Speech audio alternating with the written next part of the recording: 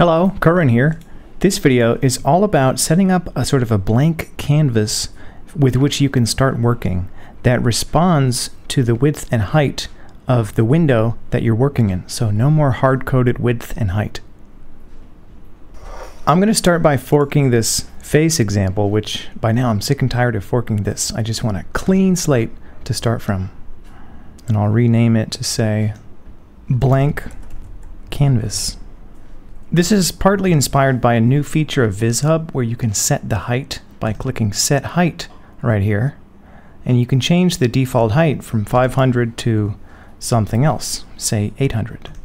And see, now your canvas changes size. And the goal here is to make it so that you don't have width and height set here, hard-coded to these numbers, but rather your code takes the width and height from the window that it's in, or the iframe that it's in. So I'll start by clearing out this old README, and also in index.js, I'm going to delete pretty much everything here except for our starter code with the SVG element. We're going to be deriving the width and height from the window that we're in. So in order to see what the width and height is, I'm just going to append a rectangle just so we can see the width and height really clearly. So I'll say svg.append rect.attr width, and we'll set that to be width, our variable, and the same thing for height. And I'm going to round the corners a little bit just so we can tell that the corners match up with the corners that we want. We can say .attr rx, say 40. Oops, I misspelled attr. There we go. Now we've got some rounded corners. So we can see that now that I've changed the height, our hard-coded height here doesn't match the height of our sort of blank canvas. So let's address that. In index.html, I'm going to get rid of this hard-coded width and height on our SVG. And over in index.js, one reliable way that I've found to get the width and height is to use client width and client height on the body element. But in order for that to work, the body needs to be sort of stretched like a canvas across the whole screen.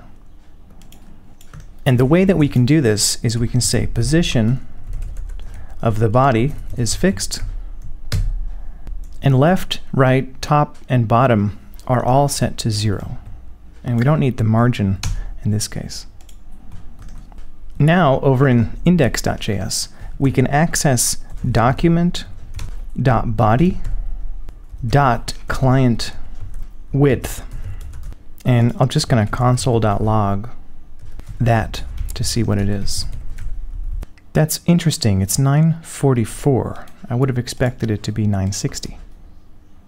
Maybe we do need margin as 0 here.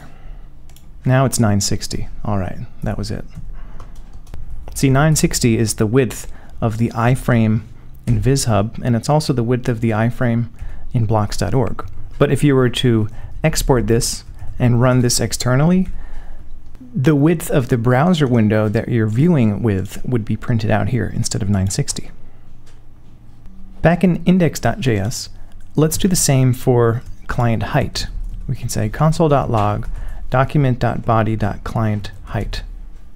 See, it's 800. That's the width that I set. Now what we can do here is, instead of extracting the width from our SVG element, we can just use document.body.client width, and for height we can use document.body.client height. And I'll get rid of these console.logs. And now we're seeing the default width and height of our SVG element. So we need to set the width and height attributes of our SVG element based on the client width and client height. So we can say .attr of the SVG, we set the width to be width, our variable, and height as well. Now if we see the size of this, you can see that it actually fills up the size available.